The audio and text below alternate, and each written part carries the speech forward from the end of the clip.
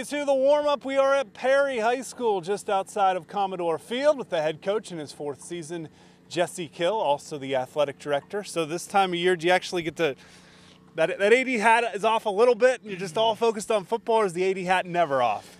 You know, the AD hat is never off. You can talk to anybody that's been in that position, and they can tell you that it's a full-time job. I still teach the 4 classes as well, so when it comes to fall, it's definitely a pretty busy time for me. But it is nice that it is fall weather and fall football, so can't complain with high school football coming around. Small senior class, you said 4 of them, right?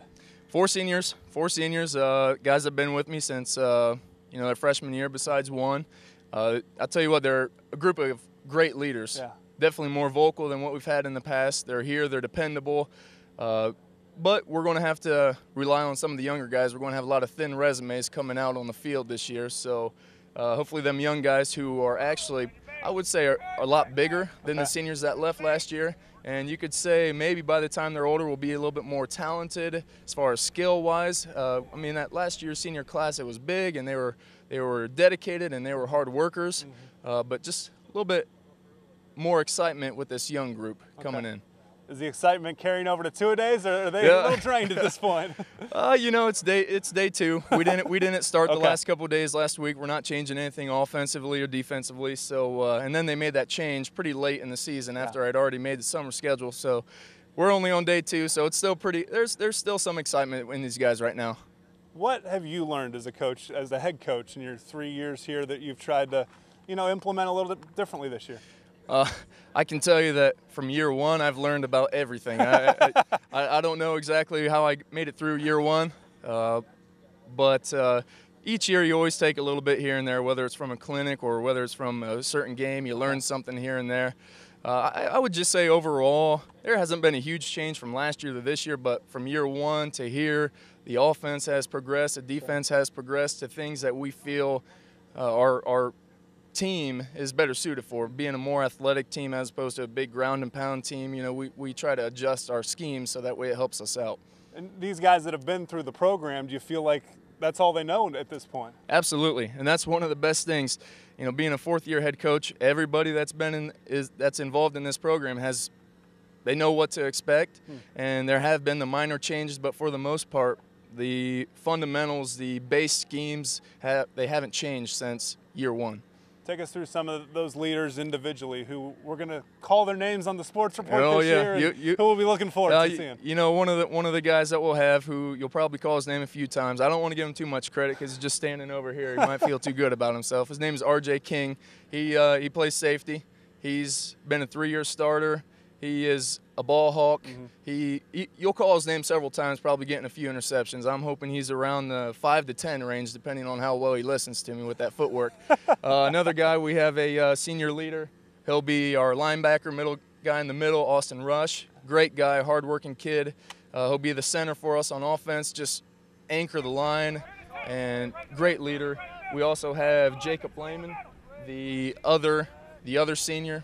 He's going to be on the offensive line as well, and on the defensive line. It's just good to have those seniors up in the trenches. What questions do you have for this team that you want to answer in those scrimmages, taking on Riverdale, St. Wendolin, Van Loo here in the preseason? How much them young guys are listening. And you won't find out till the scrimmage, do you? We won't find out till the scrimmage. Having 4 seniors, the majority of our team is going to consist of sophomores and juniors. Try not to put as many freshmen up on varsity as possible. So those sophomores and juniors, we'll see what they've been listening to and how well we've coached them. What kinds of things do you guys do during the summer to get ready for August? We lift the 3 days a week, and we do the speed day, so we go 4 days a week. We have our camp days where we focus primarily on the passing, which is something that we've been wanting to develop over the course of 4 years. Our passing has gotten a lot better. Passing went from, I think, maybe 100 yards a game to last year we were around 190 yards a game. Wow. So it's getting better. The passing percentage is going up. But as far as summer, just focus on a lot of the fundamental things that will carry over on Friday nights. You guys finished out the year well last year, winning 4 out of your last 6 games, good wins over USV. Riverside was a nice victory, 43-35, Jefferson Township, then Ridgemont to close out the year.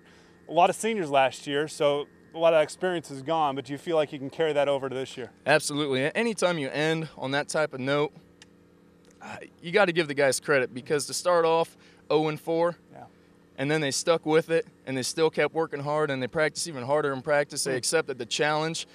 You know, that's something that I don't know we can say we've always done here. And the fact that we bounced back from 0-4 and end up winning 4 is something great, and it carries the momentum, and I think it gave these young guys that are going to be playing a lot of confidence.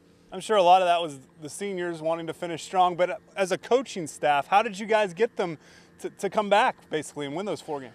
Well, over the last few years, you know, the playoff picture has expanded a little bit, and we always try to say, hey, Perry has never been to the playoffs ever, never won a league title, and this is your last chance. With that big senior class, they were willing to put the extra effort in practice, and we, believe it or not, even at 0-4, we weren't completely out of the playoffs. You know, each year, the last 3 years, we went from 18th in the polls to 14th. Last year, we were 12th, and we were a play or 2 away from 2 games that probably would have put us right around that 8 or 9 bubble range. So having that playoff goal is really keeping these guys focused. Finally, you open with, what, 4 games at home out of the first 5. Nice to have some home cooking. Troy Christian Scott, get the wheels rolling, hopefully. Yeah, it's nice to open up at home. It doesn't say a whole lot for the later half of this year. That won't be as nice going, but at least we'll have the nice warm weather for the crowd around here. The non-league games that we start with, Troy Christian, Toledo Scott, and Ayersville, they're all getting a lot better. In fact, Troy Christian didn't even have a team 2 years ago, and then last year I think they went 6-3 or so. Toledo Scott, the big city school from Toledo, they're picking things up as well. They were starting to win about an extra game each year over the last 4 years. Ayersville had a huge turnaround last year. I think they went 7-3 or 8-2. So those first three, they're going to be a little bit difficult. And then we start our first league with Sidney Lehman, who's just going to have almost everybody back. So it'll be good to see. It'll be a good test to start. Jesse Kill and the Perry Commodores excited for that Week 1 matchup with Troy Christian. When we return, Mark Kuhn stops by with a few of the players here on the warm-up on WOSN.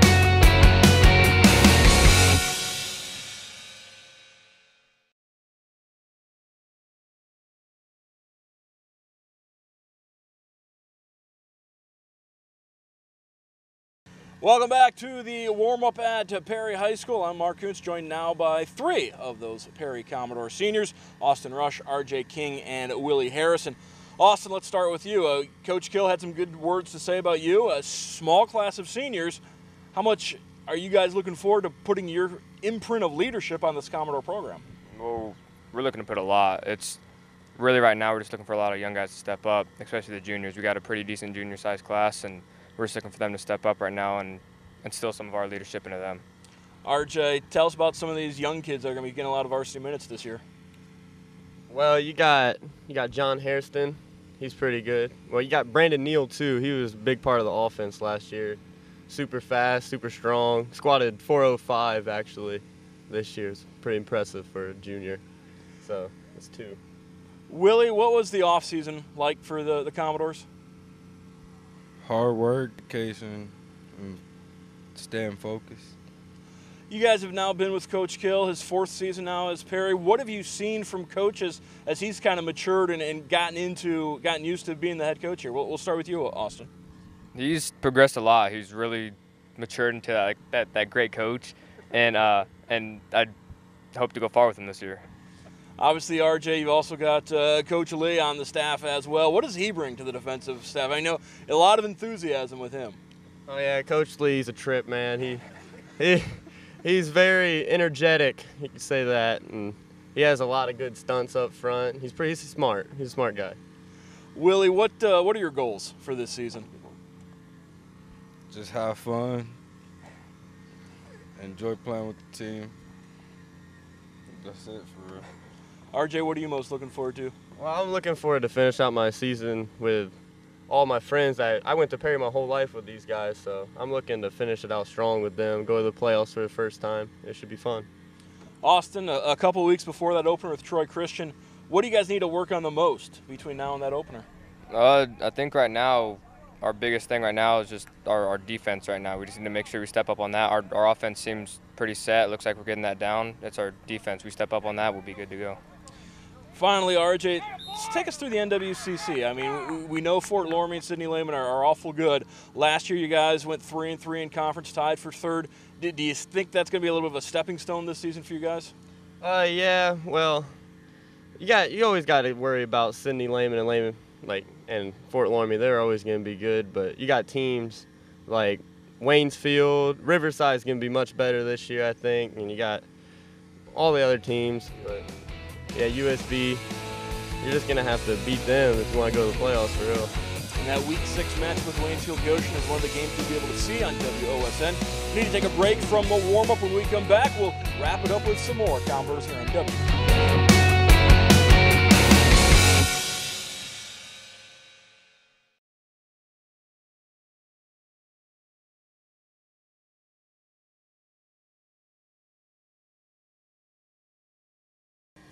Welcome back to the warm-up, joined now by Sam Sanders, junior, Jacob Lehman, a senior on the line, and Kevin Allen, a junior on the offensive and defensive line. And Kevin, let's start with you. This line, looks like you guys got a lot of guys coming back on the line. Is that going to be one of the strengths of this team? Yeah, I think it is. And we got, like, Willie coming in, and I think he might get some sacks in the backfield, a few tackles. He definitely needs to work on his footwork a little bit. Mm-hmm. Jacob, one of the four seniors on this team, these young guys, do you see a hunger in their eyes, ready to become varsity players? Yeah, I think a lot of young guys are ready to step up and really play a role on both sides of the ball. Last year had Corey go down and had a freshman quarterback, Plummet, come up and played really well. And so I think that inspired a lot of these other young guys to come up and do a good job. Sam, we know every time you're talking about a Division VII team, you have to be concerned with the numbers of kids who come out. You like where the numbers are this year for this Commodore program? Yeah, we have about 40 kids come out this year, and that's one of the bigger numbers we've had. In the last couple of years, we've been getting good numbers, but we had really good numbers this year. Obviously, you want to keep everybody healthy. That goes back to conditioning. What type of conditioning work did you guys put in over the summer? We had lifting almost every day and speed training almost every day, so we were working really hard in the weight room, and then we'd come out and work on our agility and speed, and then we'd come out for practice and just work hard and get ourselves in shape. You know, Jacob, obviously you've been through this a couple of years now. Start to get through the grind of two-a-days. What do you do in between practices to kind of keep your energy up but also keep your enthusiasm up? I just go around and I talk to different guys and see how they're doing. Make sure young guys know what's going on the offensive and defensive side. And just if you ever need to get some energy, you just go talk to Coach Lee and he'll pick you right up. That's true. Absolutely. Kevin, a couple of weeks away from that opener against Troy Christian. I know that's a game everybody is looking forward to. Are there other games on the schedule that you're looking forward to? I'm really looking forward to Fort Laramie and Sidney Lehman because those are two teams that we lost to. And I just hope that we can keep a good game with them and put some points on the board. All right, thank you very much, guys. That's going to do it for us tonight on the warm-up. I want to thank all of our guests, including Jesse Gill. For Andy Lynch, I'm Mark Koontz. See you next time on WOSN.